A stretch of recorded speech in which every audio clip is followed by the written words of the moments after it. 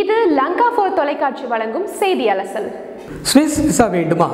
முதலில் இந்த வழிமுறைகளை பின்பற்றுங்கள். சுவிட்சர்லாந்து நாட்டிற்கு செல்ல விரும்பும் ஒருவரின் தாய்நாட்டு குடியுரிமையின் அடிப்படையில் பல்வேறு விதிமுறைகளை பின்பற்றிய பிறகு விசா வழங்கப்பட்டு வருகிறது. சுவிஸ் நாட்டிற்கு செல்ல தேவையான விசாவை பெறுவதற்கு முன்னர் என்ன வழிமுறைகளை பின்பற்ற வேண்டும் என்பதை தற்போது பார்க்கலாம்.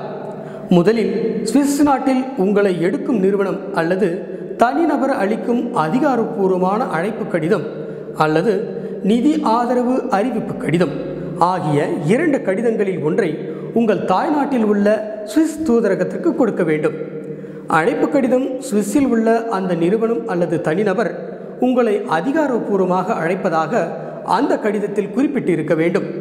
மேலும் அந்த அழைப்பு கடிதத்தில் நீங்கள் எவ்வளவு நாட்கள் சுவிஸில் தங்குகிறீர்கள், என்ன நோக்கத்திற்காக தங்குகிறீர்கள், மேலும் எத்தனை முறை சுவிஸ் நாட்டிற்கு பயணம் மேற்கொள்கிறீர்கள் என்ற தகவல்களை குறிப்பிட வேண்டும். அதேபோல இந்த கடிதத்தில் உங்களை எடுக்கும் நிறுவனம் அல்லது தனிநபரை தொடர்பு கொள்ளும் முகவரியும் உங்களுடைய முகவரியும் இடம்பெற வேண்டும். உதாரணத்திற்கு குடும்ப பெயர், முதல் பெயர், பிறந்த திகதி, குடியுரிமை உள்ளிட்ட தகவல்கள் இடம்பெற வேண்டும். மேலும் உங்களை எடுக்கும் நிறுவனம் அல்லது தனிநபரின் கையெழுத்து மற்றும் அதன் திகதியும் இடம்பெற வேண்டும். முக்கியமாக இந்த அழைப்பு கடிதம் சுவிஸ் நாட்டின் தேசிய மொழிகளில் ஒன்றில் தயாரிக்கப்பட்டிருக்க வேண்டும். இரண்டாவதாக, சுவிஸ் நாட்டிற்கு செல்ல தேவையான நிதி வசதிகள் உங்களிடம் இருப்பதை சுவிஸ் தூதரக அதிகாரிகளிடம் நிரூபிக்க வேண்டும். இதனை நீங்கள் வாங்கும் ஊதிய அறிக்கை அல்லது வங்கி இருப்பு அறிக்கை மூலம் அதிகாரிகளிடம் நிரூபிக்கலாம்.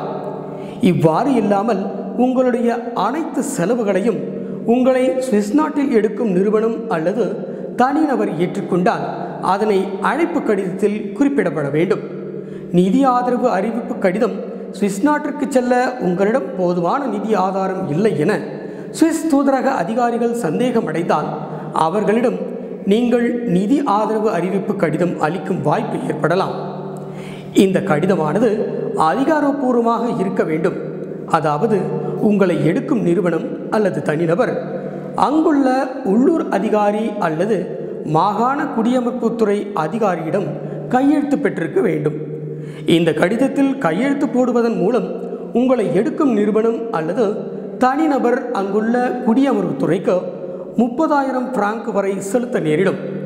காப்பீட்டு ஆவணம் சில நேரங்களில் உங்களுடைய அல்லது உங்களை எடுக்கும் நிறுவனம் அல்லது தனிநபரின் காப்பீட்டு ஆவணத்தை சுவிஸ் தூதரக அதிகாரிகளிடம் ஒப்படைக்க வேண்டும்.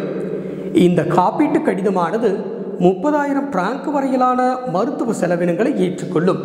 அதாவது சுவிஸில் நீங்கள் தங்கியிருக்கும் போது உங்களுக்கு உடல்நலக்குறைவு காரணமாக தாய்நாட்டிற்கு திருப்பி அனுப்பவும் அல்லது சுவிஸில் மருத்துவம் பார்க்கவும் மற்றும் விபத்து உள்ளிட்ட பிற சூழ்நிலைகளில் உங்களுடைய செலவினங்களை இந்த காப்பீடு ஏற்றுக்கொள்ளும். மேலே கூறிய இந்த வழிமுறைகளை சரியாக பின்பற்றினால் விசா பெறுவதற்கான அடுத்த கட்டத்தையும் அடைய முடியும். லங்கா 4 சேனலை தொடர்ந்து பாருங்க, எங்களுக்கு சப்போர்ட் பண்ணுங்க. இந்த சேனலை மறக்காம சப்ஸ்கிரைப் பண்ணுங்க, பக்கத்தில் இருக்கிற பெல் சிம்பலையும் சேர்த்து கிளிக் பண்ணுங்க. அண்ட் இதில் போஸ்ட் பண்ணப்படுற வீடியோஸ் உங்களுக்கு பிடிச்சிருந்தா உங்களுடைய ஃப்ரெண்ட்ஸுக்கும் ஷேர் பண்ணுங்க. கீழே தாராளமாக உங்களுடைய கருத்துக்களை கமெண்ட்ஸ் பண்ணுங்க.